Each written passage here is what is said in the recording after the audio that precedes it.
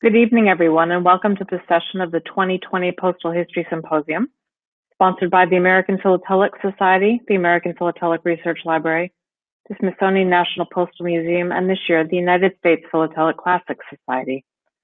I am Susan Smith, the Winton and Blunt Research Chair at the Smithsonian National Postal Museum. Our presenter for this evening's session will be John Laurence Busch. He will be presenting Steam Mail, Introduction of First High-Tech Postal Service. So it is my great pleasure to introduce John Laurence Busch. He is an independent historian born in Parkersburg, West Virginia in 1963. He entered the Ohio State University in June 1981 and graduated in March 84 with a major in international studies and a minor degree in economics, which included studies at New College, the University of Oxford in the United Kingdom. John's research focuses upon the interaction between humanity and technology, particularly in the early 19th century. John, please. Thank you. Thank you all very much. It's an honor to be with you this evening and to thank you to all the sponsors of this symposium. What I'd like to do in the time we have is talk to you about the introduction of what I consider the first high-tech postal service, that being thanks to steam-powered vessels. So let's get started. First with historians' questions. What is the significance of steam-powered vessels? When did observers realize that steamers could be used to carry the mail? What obstacles did they face? And we're going to touch upon each of these to varying degrees in terms of technological obstacles, geographic, psychologic, and legal. And then finally, how and when were these obstacles overcome? And we're going to focus on just two countries, the United States and the United Kingdom. So with those historians' questions asked, let's start by just remembering for a brief moment what the world was like in the 18th century.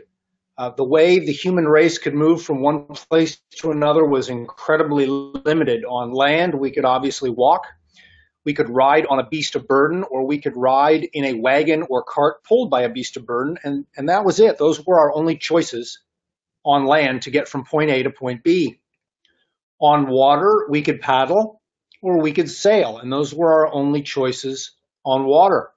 And let's face it, from our ancestors' perspective, we humans should never expect to be able to escape the bounds of Earth in any meaningful way, because rest assured, our ancestors knew their ancient Greek and Roman history, and they knew, supposedly, what happened to Icarus in ancient Greece when he tried to fly with a combination of wax and feathers. It didn't work out too well for him. Please keep this slide in mind as we go through this presentation and recall that in the 18th century, our ancestors had no reason to believe the human race would ever be able to do anything more than what you see depicted in this slide. Then at the dawn of the 19th century, something really incredible happened, and it's important to note this incredible thing happened while two other revolutions were taking place. One was a political revolution, and the other was the Industrial Revolution, as we call it. And that incredible thing was steamboats. In 1807, Robert Fulton created the first commercially successful steamboat in history, thereby breaking through an enormous psychological barrier. It was, in fact, possible for humans to use an artificial power to alter where they were and when they were there to practical effect. No other invention up to that point had been capable of achieving such a thing. As a result, I consider steam-powered vessels to be the first high technology in history. This had mind-altering effects on the first generation of people who saw it, and not surprisingly, there was resistance to the implications of this new technology. But in short order, observers started asking a very interesting question. Namely, it was quite obvious to them what that question was. And this is a news article from the New York Evening Post, which was one of about 13 different newspapers that were published in New York City at the time. It was one of the more prominent ones. And as you can see, they're reporting on Mr. Fulton's newly invented steamboat and remarking on how amazing it is. It can go against a strong headwind. And if you go down to the very bottom, the last 3 lines, you'll see they're asking a query. Would it not be well if she, meaning this steamboat, and vessels were known to be feminine, if she could contract with the Postmaster General to carry the mail from this, New York City, to Albany. So here we are, we're only 6 weeks after Robert Fulton has started running his steamboat, and they're already asking this question, why can't this steamboat carry the mail? Well, they weren't the only ones asking this question. Up in Albany, they did what many newspapers did. The Albany Register took the article from the New York Evening Post and simply reprinted it verbatim. This was a very common practice. In the early 19th century, there was not a lot of original reporting, so newspaper editors would very happily and readily copy news stories from other papers. And in this case, the Albany Register is being quite right in attributing where the original story came from. It came from the New York Evening Post. And as you'll see down near the bottom, they're repeating the query, gee, why can't this steamboat carry the mail? The Postmaster General should give them a contract. Well, when did Washington start paying attention to this? And the answer is a little while later, in the spring of 1809, the National Intelligencer, which was by far the most important newspaper in Washington, D.C., it was founded during the Jefferson administration, and it became known as the Jefferson administration's mouthpiece. If you wanted to know what President Thomas Jefferson was thinking, you needed to read the National Intelligencer. And that carried on through Presidents Madison and Monroe to a very large degree. So here they are in the spring of 1809, and they're reprinting an article from another periodical in which it states very clearly, gee, this steamboat outstrips all the mail service that's available by land. So the argument, you might argue, has been won because Washington, D.C., in the name of the National Intelligencer, is now paying attention to this possibility of transporting the mails by steamboat. So the argument's over, right? Well, no, it's not. Not when someone's livelihood is at stake. Here, just a few months later, in late 1809, is the American Citizen from New York. And as you can see, here's an ad on the front page, very prominently displayed. And the title of the advertisement is Steamboat Defeated. And the stages are revived. And this is for the mail stage from New York to Albany. And what they're doing is making the point to the public that it's December, and as many of you may know, the world was coming out of a mini ice age in the early 19th century. The Hudson River and many rivers in the United States and Europe, they froze over. So the steamboats couldn't run in the winter. And here's the stagecoach operators who transport the mail coming back and saying, there, you see, the steamboats can't run, but we can, so you should patronize us. Nevertheless, it was clear that the steamboats were snagging some of the mail, even if they didn't actually have a contract to do so.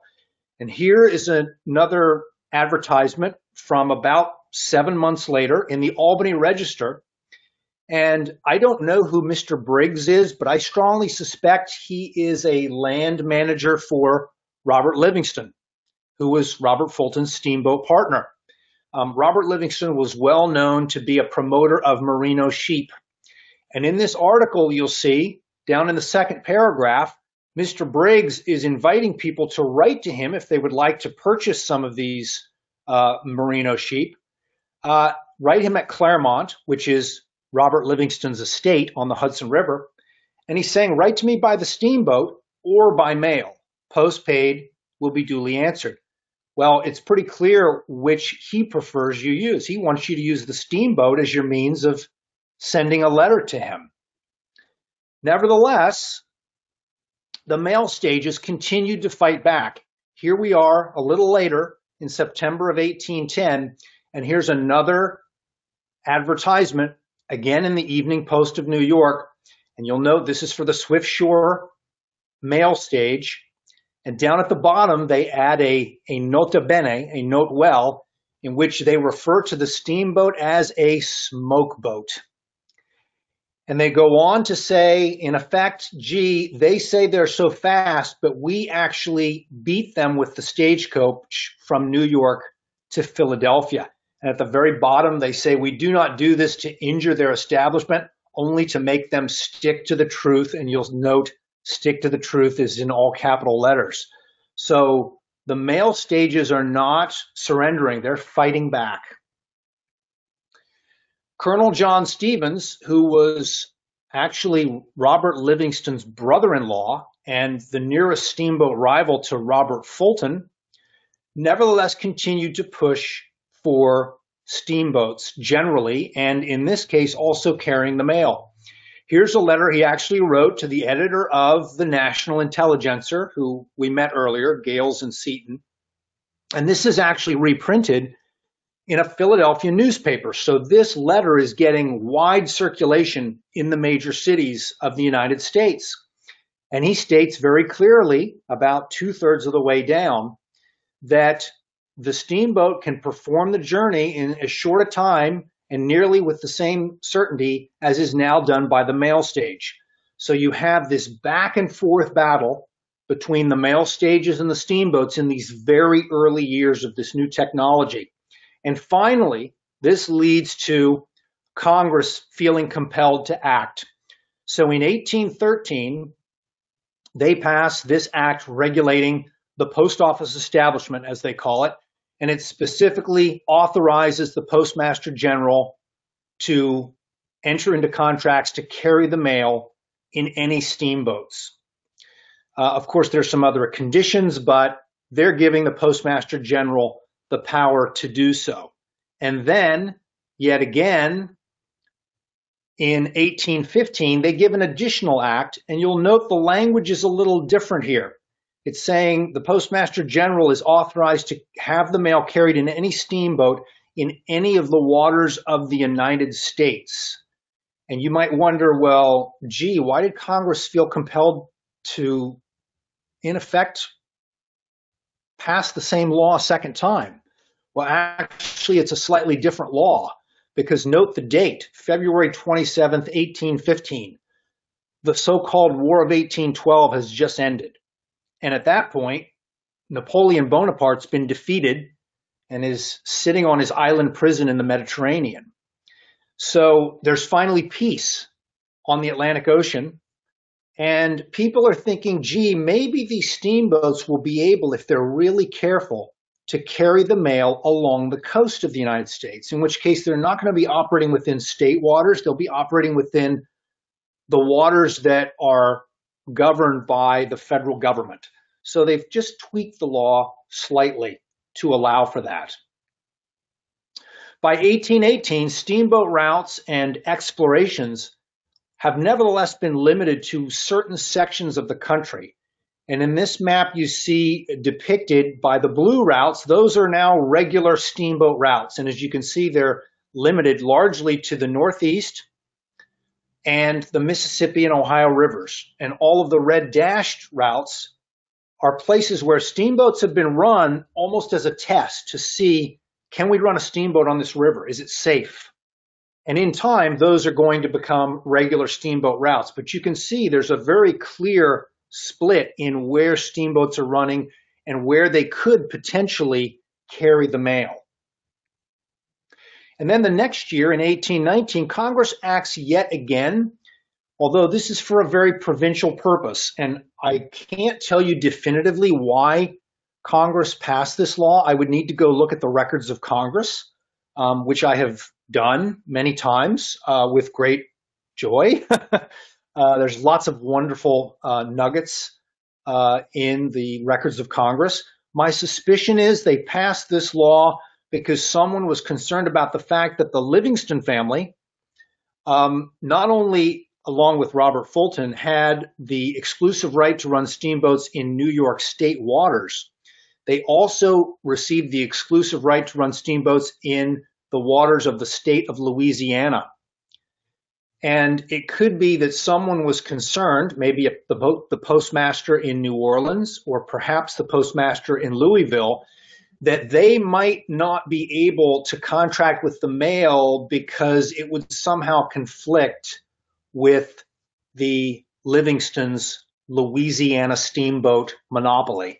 I don't know that. I'm speculating, but I suspect it has something to do with that. This is a very unusual law because it only authorizes the postmaster to contract between two distinct cities, New Orleans and Louisville.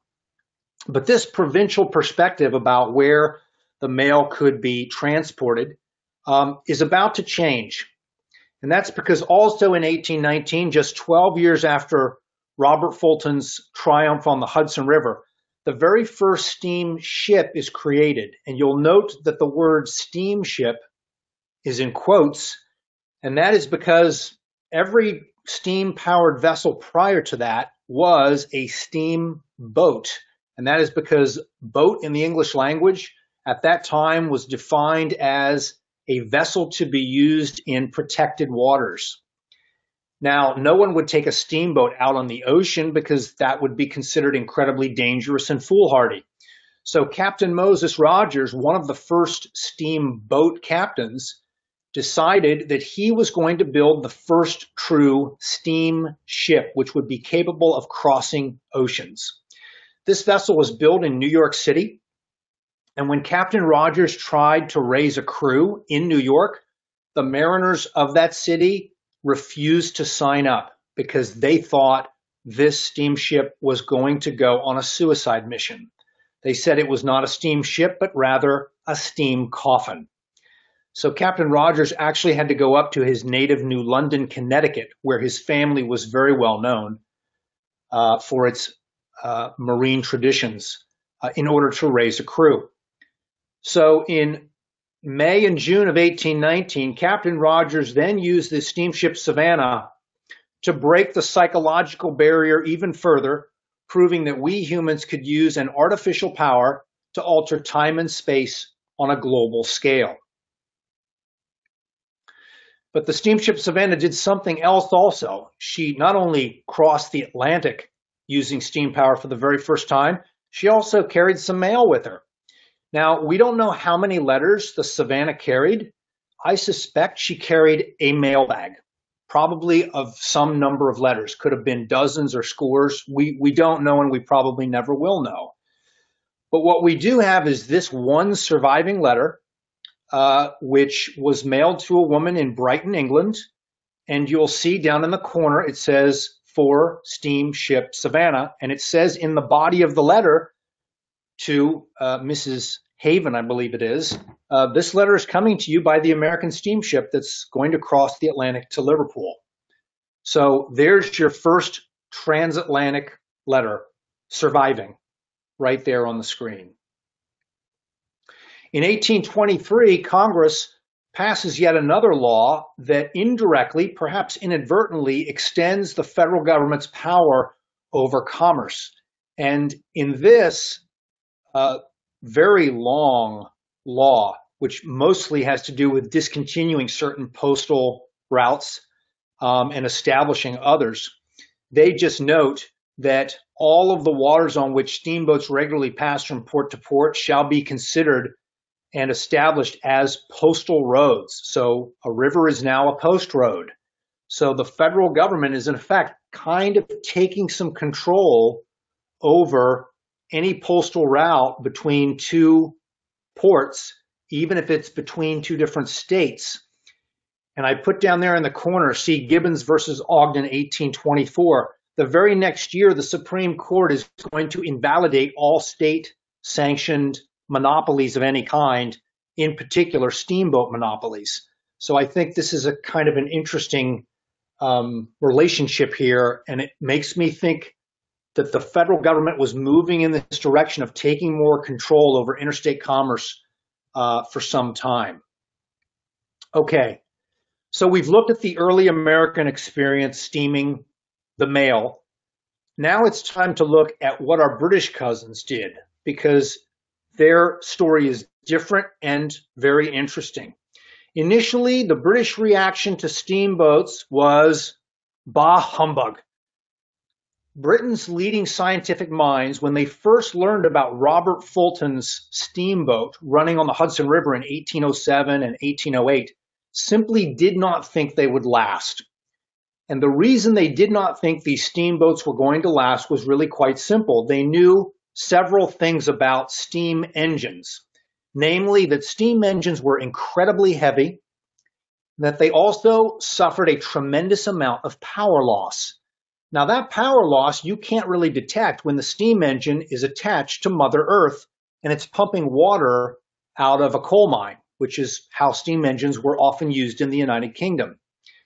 If you take that heavy steam engine and put it into a wooden hull, people such as James Watt himself believed, you're simply going to shake that wooden hull to pieces and the vessel will sink. So they just didn't think these steamboats were going to last. Well, British perceptions, of course, did change, and they changed in 1812 when a Scottish innovator named Henry Bell built and ran on the Clyde River in Scotland the first commercially successful steamboat in all of Europe. And in very short order, the British caught steamboat fever too, just as the Americans already had. So then, where did things stand by 1815 once Napoleon was finally defeated and all the Napoleonic Wars were behind Europe and, for that matter, North America as well?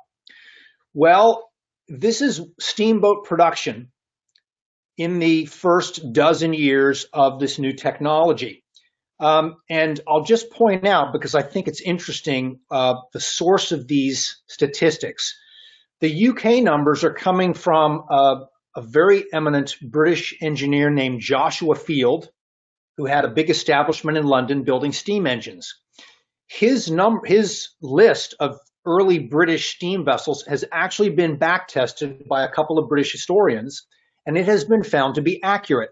Okay, he has a very accurate count of early British steamboats. Little and Holdcamper were a couple of archivists in the U.S. National Archives. And they decided, because they were very interested in steam vessels, they decided to start making a list. And the list was based upon any documentation that survived in the National Archives that listed a steamboat. So it had to be a custom house record that had survived. Naturally, there were some steamboats operating that no records survived for, so those didn't make the Little Holdcamper list. So this is just a list of steamboats that we have actual documentation that they existed. A historian of steamboats on the Ohio River tried to backtest the Little Holdcamper list for just the upper section of the Ohio River. And he concluded that through no fault of their own, just because there's no documentation, the Little Holdcamper list undercounts steamboats on the upper Ohio by about 15 to 20%. So if we take that as a rough estimate of what it is overall, you can see that the American number and the American line you see on this chart is actually low. It's even higher than what you see, but you get the point. The Americans are building steamboats like crazy, and the British are looking across the pond, and they want to know how the Americans are doing this better than they are, and they want to catch up. So by 1819, British steamers are just beginning to sporadically cross the Irish Sea. And I want to point out in this wonderful painting of the Mersey River and Liverpool in the background, you'll see in the foreground is a steamboat, and it has no masts or sails. That's because it's a ferry boat. It's just taking people and carriages across the Mersey River from the county of Cheshire over to the county of Lancashire, where Liverpool is located. But if you look over to the far left, about midway back on the water, you'll see another steam vessel churning to just off the left side, and it has masts and sails. I strongly suspect that is meant to depict one of a couple of steam vessels that were just starting to cross from Liverpool to Dublin in 1819. But then, in June of 1819, Captain Rogers and the steamship Savannah arrived at Liverpool, and they received an absolutely tumultuous welcome. I've sometimes had people at my talks say, gee, this almost sounds like their moonshot. And in a way, it kind of is. This was a very big deal. But the British establishment wasn't as pleased with this crossing just because it showed something very clear. It showed that the Americans were way ahead of the British technologically. And keep in mind that just a few years earlier, the United States and the United Kingdom were at war with each other, and it was a very nasty war, as wars within families often are. And the British simply couldn't accept that they would be number two technologically. They had to figure out how to catch up. The problem was they didn't have the knowledge. And by this, I mean the knowledge being the know-how to design and construct steam-powered vessels. In 1819, it was private enterprise in both the US and the UK that had the knowledge and was building these steam-powered vessels. In the United Kingdom, the Royal Navy did not possess this knowledge. So the big question they had to ask is, what on earth are we going to do? Well, at the exact same time, the British Post Office had a different problem. By 1819, British steamers were starting to carry the bulk of the high-priority cargo, passengers, and mail, even though it was technically illegal to do so, across the Irish Sea. And the result was that the post office sailing vessels were losing a lot of their traffic. So the Secretary of the British Post Office, Francis Freeling, came up with a solution. He proposed that the British government, which was led at the time by the Prime Minister, Lord Liverpool, should fund the construction of post office steamers. There was another reason why promoting post office steamers made sense, and it was actually political. Recall that in the year 1801, January 1st, 1801 to be precise, Ireland was united with the rest of Great Britain, England, Scotland, and Wales. And if you go back and read newspapers in the United Kingdom for the first couple of decades of the 19th century and read private letters as well, it will be clear to you that this is an enormous issue in the United Kingdom. How do we bring Ireland into the fold? How do we make them feel like they're a part of this United Kingdom? And with the experimentation with steamboats, first by Henry Bell in 1812, and then by a gentleman named Dodd in 1815, who took a steamboat hopscotching from port to port, from Glasgow all the way to London, showing that, yes, you could actually steam on the ocean safely. And then what I call a Western steamer boom, which was a boom of construction for steamers to run on the Irish Sea from 1817 to 1819.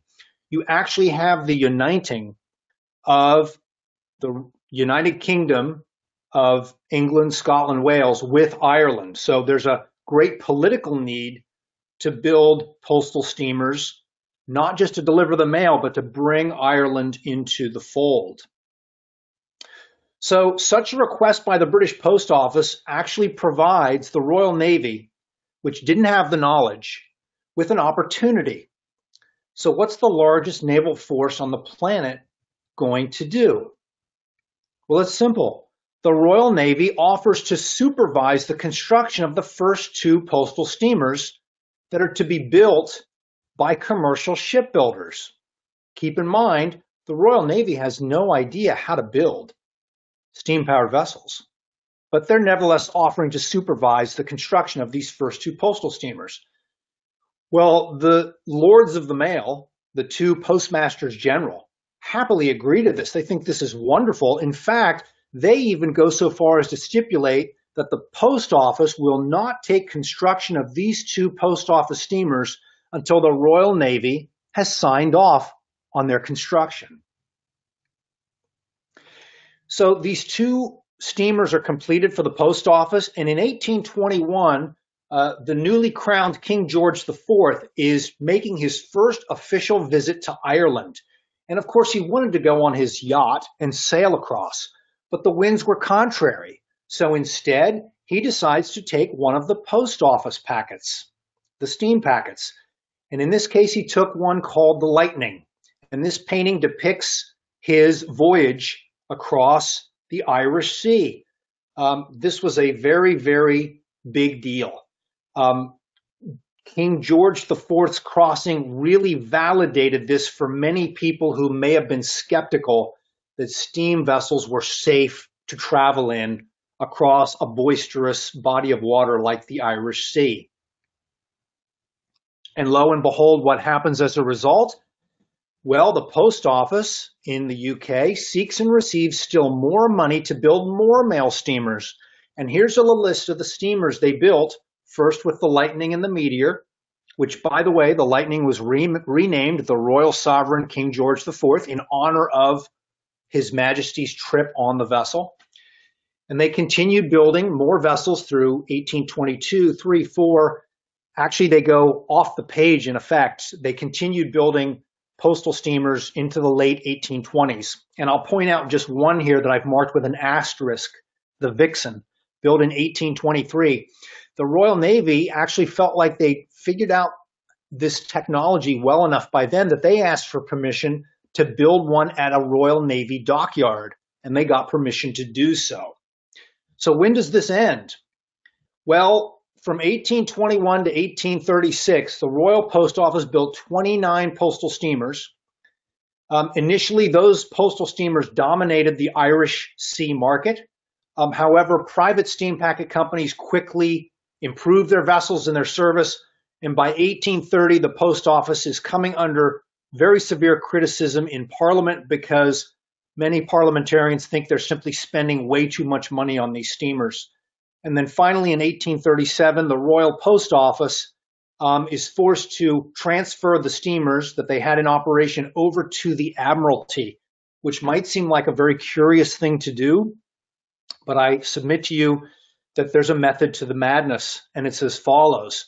In the end, the Admiralty learned how to build steam vessels on the Post Office Department's budget. And furthermore, with the transfer of postal steamers to the Admiralty in 1837, they received, in effect, a bunch of de facto training vessels upon which to train up-and-coming naval officers.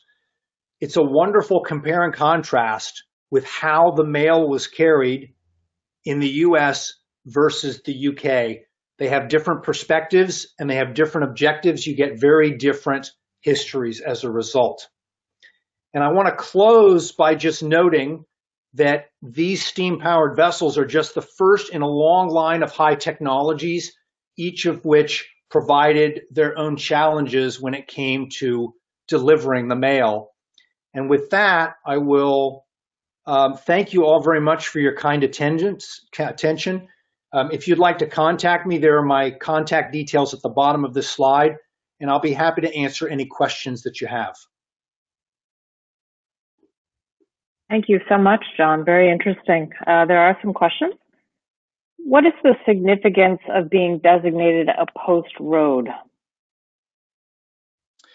It means that you have, I think, there may be people on this webinar who know the answer far better than I do, but I believe it simply means that it is an official route for the US mail. And I think if you go back to the late 18th, early 19th century, I'm sure postal historians have come up with a list of all the postal routes that were officially sanctioned to carry the mail. The steam technology in the UK at the time about which you're speaking, wasn't it largely in heavy industries, iron manufacturing, for example, much more than an advanced shipbuilding? Yes, that's correct. The British were really the innovators who made the steam engine work in the 18th century. And their primary purpose for the steam engine revolved around pumping water. It was primarily used for pumping water out of wells and mines. And in the very late 18th century, it was just beginning to be used in industry, say by a manufactory of some type. And it was that knowledge it was that experience with steam engines that led the British to be so skeptical that a steam-powered boat would actually work. Rockets were a new technology at one time, I'm reading this, and were even used to send mail. Why do you think that the new technology of rocketry did not stick? Probably because people looked at rockets as either something that had only a military application or something that just wasn't very practical. So this is an interesting point because we live in a world where we just expect technology to work. Look at what we're doing now. This is amazing what we're doing. We're in disparate points all around North America, maybe the world, and yet we're able to communicate with each other through the internet. But 220 years ago, our ancestors were very skeptical about new technologies. Their lives were pretty tough, and they wanted only to consider inventions that they thought were truly practical. And I've lost track of the number of times I've actually read someone who wrote what I just said 200 years ago about how the public's not going to accept in the year 1810 or 1820, they're not going to accept something until they see its practical value. And keep in mind, in the United States, 75 to 80% of the economy was agricultural. It was people living on small farms. They needed practical things to help them get the crop planted, get it harvested, and then get through the winter. So when it comes to rocketry, it looks to them, I think, like a flight of fancy, almost like balloons. You know, people were experimenting with hot air balloons, and I've read more than a few newspaper editors describing balloon flights as being, flights of folly. So people at that time are looking for something that's really practical, that helps them get through their day and through their life. And the steamboats very quickly showed them, this is really practical. This will allow me to get from New York to Albany in one day, whereas a sailing vessel might take 2 or 3 days or even a week. Or if the winds are contrary, I might not get there for a really long time. You had mentioned on one of the slides that steamboats or steamships, I don't remember which one, led to a changing notion of time and space. Can you flesh that out a little bit more? I've heard that argument made for the rocket, for example, the first British train, and its unbelievable speed as being faster than a horse. But how did that work with the ships on the water? Sure, it's very elementary, actually. If you consider that you're in New York City and you want to go to Albany, how are you going to get there? Well, before steamboats, your method was all natural. You were either going to walk, which would be very impractical, or you were going to ride on a horse or ride on a stagecoach pulled by horses. That was all natural power. Or you could climb into some sort of floating vessel. I don't think you're going to row to Albany. That would take too long and be far too hard. You're going to sail. You're going to try to sail up the Hudson River, but you're not going to be able to accomplish that unless nature allows you to do it. So what makes steamboats different is it's a man-made artificial power that allows you to overcome the forces of nature, wind and tide, to transport yourself from point A to point B. That had never been possible before. There was no other invention prior to steam-powered vessels that could do that. And I sometimes get asked by folks, well, gee, why didn't steam-powered railroads come first? And my answer is because there's just so much more resistance to pulling a train of cars on parallel iron rails on land as opposed to trying to push a hull through water.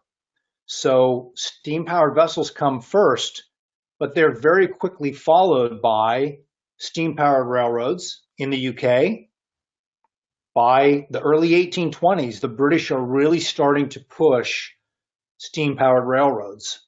And locomotives had actually been invented in the UK circa 1812 to 1815, but it's very important to note that the conventional wisdom in the UK at the time was, well, all right, you got that steam locomotive to pull a train of coal wagons this very short distance on flat terrain.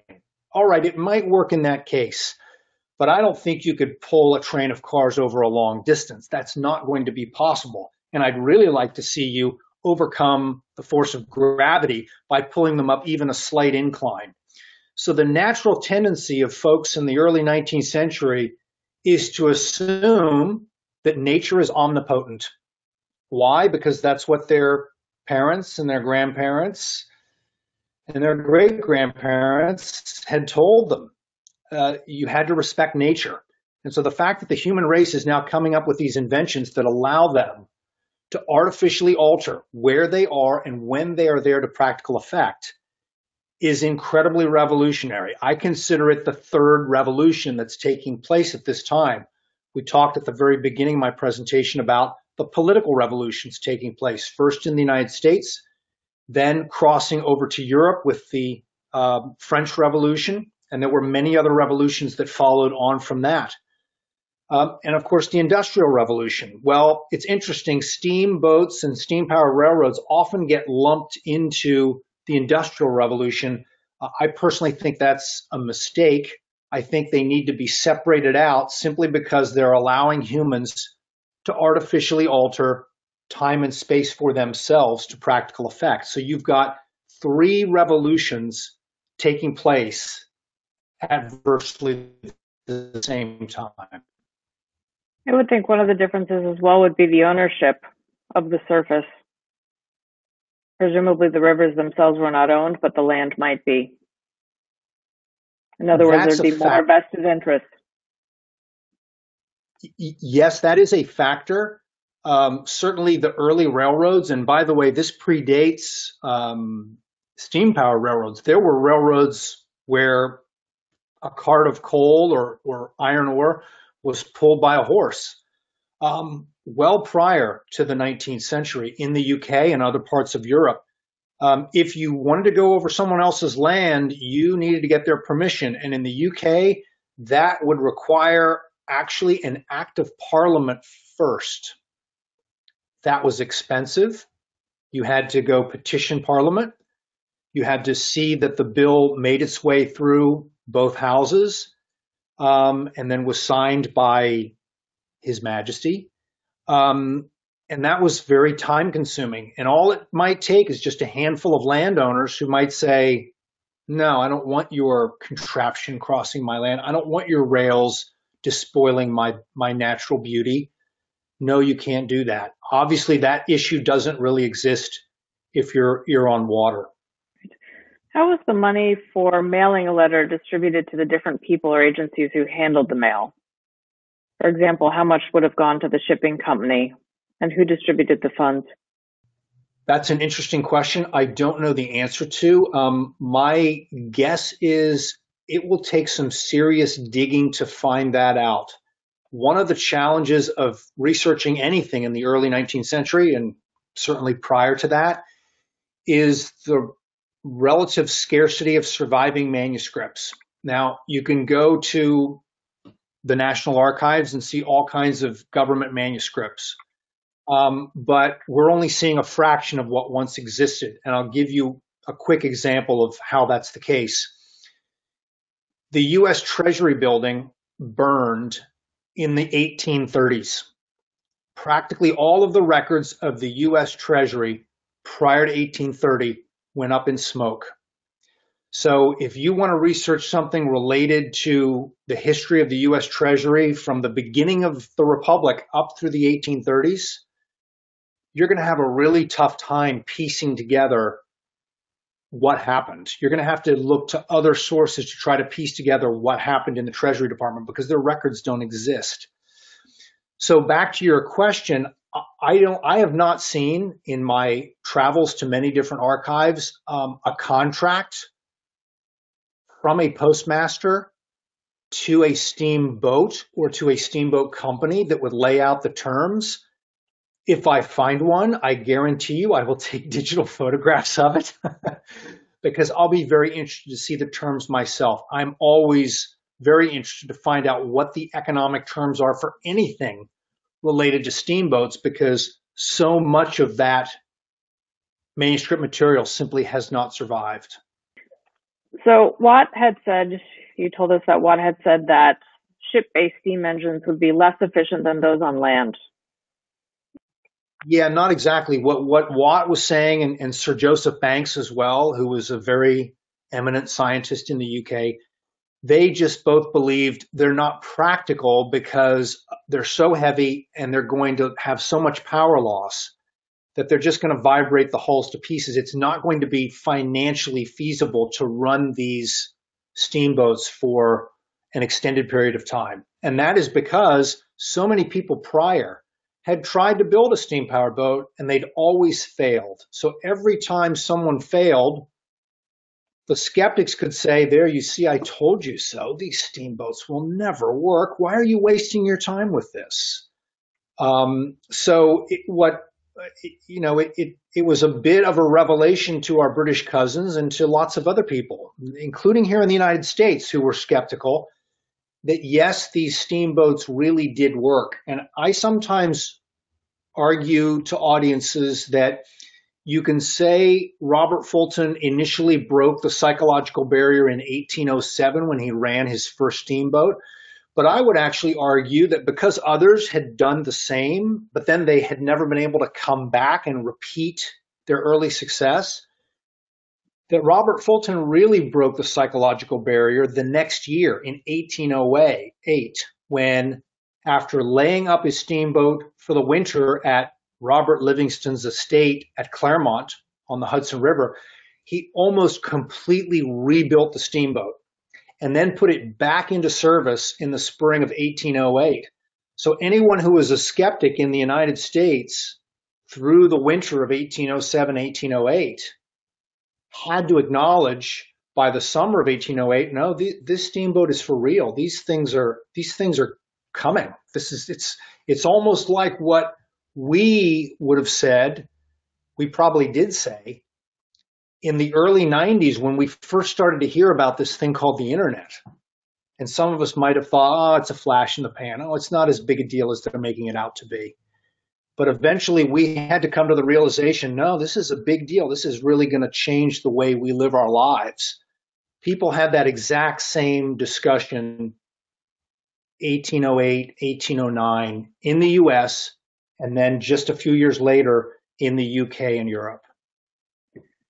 You mentioned seeing this discussion in the newspapers and in letters of business. Was it also appearing in fictional writing? Very interesting question. I'm looking for that kind of thing.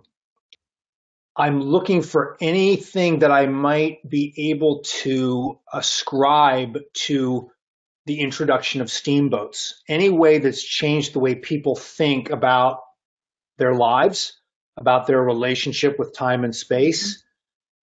I've wondered, and I'm just wondering out loud here, I've done a little bit of just reading and research on the Shelleys and their creation of the book Frankenstein. And while it appears to be based upon another book, they did ride on steamboats. And I just wonder if somehow it might have affected the way they were perceiving the world and whether that had anything to do with this piece of fiction they wrote. That's pure speculation on my part. But I'm looking for that kind of thing. I'm not aware of anything off the top of my head, but I have a lot of stuff on my computer. If I went through it, I might find something. And if I do, I'll follow up. Did the steam shipment of mail drive the development of new commercial centers? I don't know the answer to that.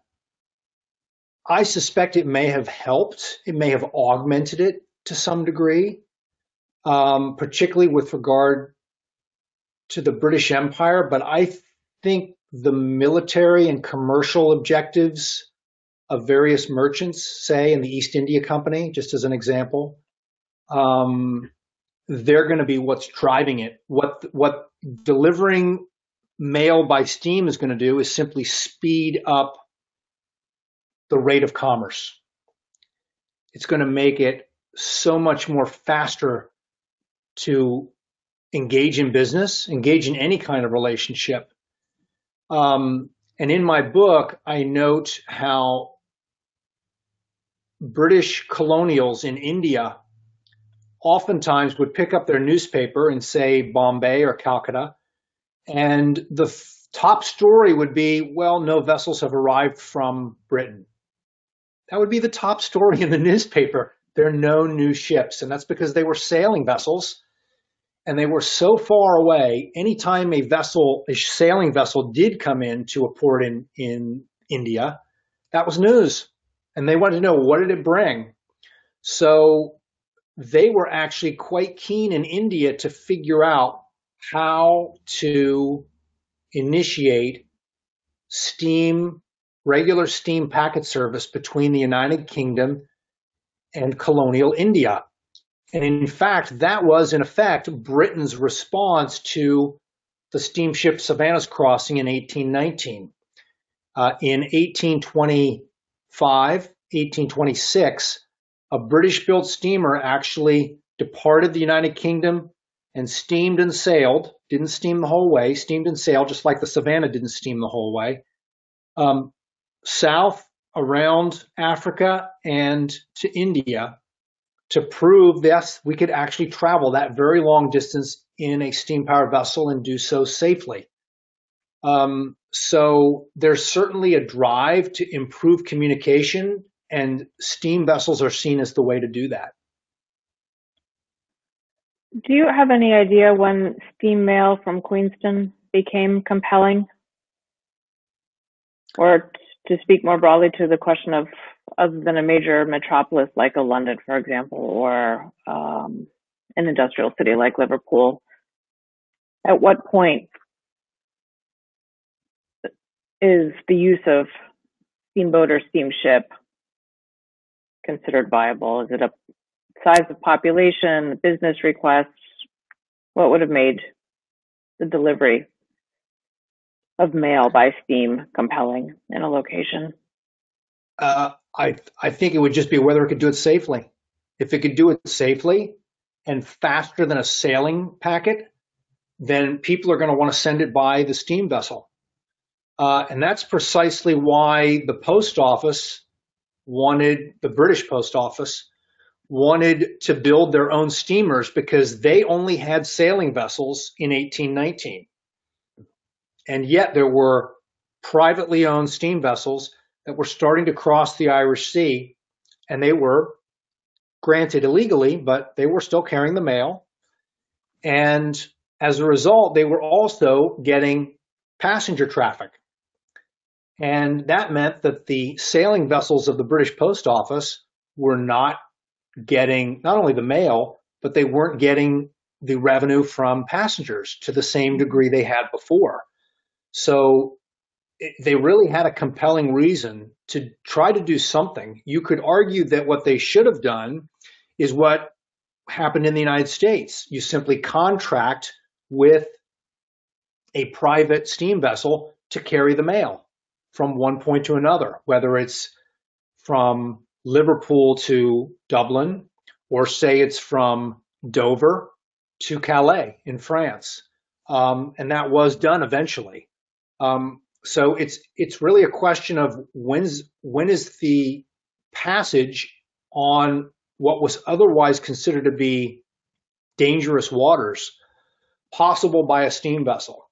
And once people were willing to risk their lives doing it because they thought this is safe enough, we can do this, then the mail is just natural to go along with them, as is any other high value cargo. Was cost, though, only determined by speed? I mean, what about the cost of running a steamboat or a steamship? The materials to burn, paying, for example, for those materials and their delivery, the crew size? That's a very good question, and it brings up a very important point. Not every early steamboat entrepreneur made money. Some of them realized that this new technology was not only expensive to build, it was also very expensive to maintain and to run. I can remember looking at manuscripts in the New Jersey Historical Society of the Stevens family, John Stevens in particular, who we met very briefly. John Stevens actually hired Captain Moses Rogers to run one of his steamboats. And I was reading the correspondence between Captain Rogers, a young Captain Rogers, and his employer, John Stevens. And it amazed me how many times he was describing, well, the steamboat broke down today. We had to go back to Philadelphia. Or, well, the steamboat was laid up today. We're doing repairs. I've looked at records in the United Kingdom of the early steamers built by the Royal Navy. And they have these massive logbooks of maintenance that look like they belong in a Harry Potter movie. And you flip through the pages of this and you can see the steam vessels, and it's amazing how often they are listed as being under repair. So do not doubt this technology is a challenge, not just to build, to design and build and run, but it's also a challenge just to maintain it. And there were certainly cases where a steamboat was built in a given market, say here in the United States. It receives all kinds of wonderful positive publicity in the newspapers because, of course, the newspapers loved steamboats. It brought them what they craved faster than they'd ever received it before, and that was information. So the newspapers were very pro-steamboat. So they get all this wonderful publicity and they run their steamboat. And then if you check the newspapers, maybe 2 years later, you'll see a very short advertisement, steamboat for sale, advantageous price. So not all entrepreneurs were successful with these steamboats. You had to be very careful about costs and manage them properly, or else you'd find yourself putting an ad in the paper to sell it. Well, thank you so much, John. It's been wonderful. And we want to thank everybody for their attendance and ask that you join us on behalf of the 2020 Postal History Symposium, the American Philatelic Society, the American Philatelic Research Library, the National Postal Museum, and the United States Philatelics Classics, in thanking John Laurence Busch for this talk. Thank you all. Good night.